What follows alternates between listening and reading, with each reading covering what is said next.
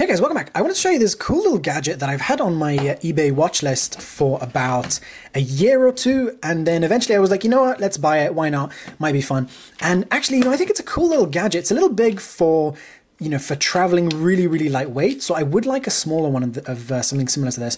But basically it's a torch that, potentially you could use as a desk lamp. So, it can stand up on its own, and it stands up a little bit better on uneven surfaces if you've got, if you put it in the base. The base doesn't have a charger or anything. The charger actually plugs in at the back there.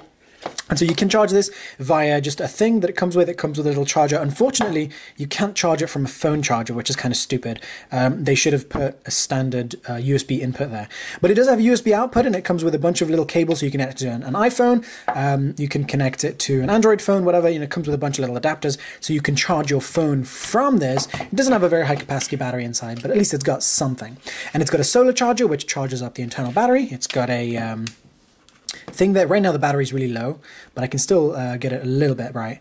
And then so this basically in the summer, this is always charged because I leave it next to the window, and then I've got this really nice little desk lamp that's always ready to go, and is portable, so I can move it around the house, move it around the sort of work area or whatever. And I've always got a nice little lamp that's it looks really stylish, and I think it's kind of awesome.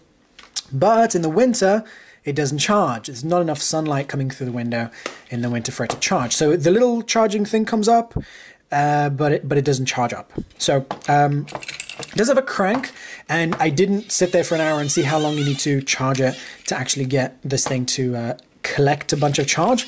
But it does have a crank, which is nice. So potentially, if you're out of juice, then you can crank it. And I can see that, when I crank it, it does get a little brighter. So, I can see that it's charging up a little, but I don't know exactly how long you need to crank this.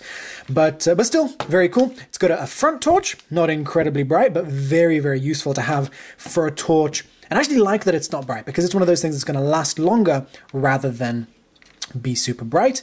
And then this one on there is a little brighter. You can have them on at the same time if you'd like, if there's enough juice for it in the internal battery. What's really annoying about this is that the back button, when you want to turn off, or you want to maybe possibly turn on the torch, has this ridiculous dumbass alarm, which is, it's not loud enough to be a rape alarm, and if someone's attacking you, you might as well smack them over the head with this, which is, it's plastic. It's it wouldn't be a very good self-defense tool. But it's a really dumb alarm. It's not loud enough to actually be an alarm, and it's just dumb and annoying.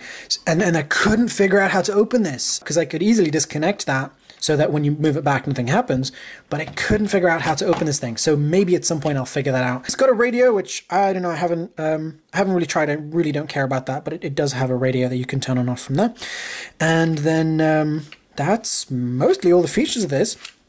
And I think it's kind of a cool little gadget, a little, desk lamp that charges itself, that's portable, that you can move around the office.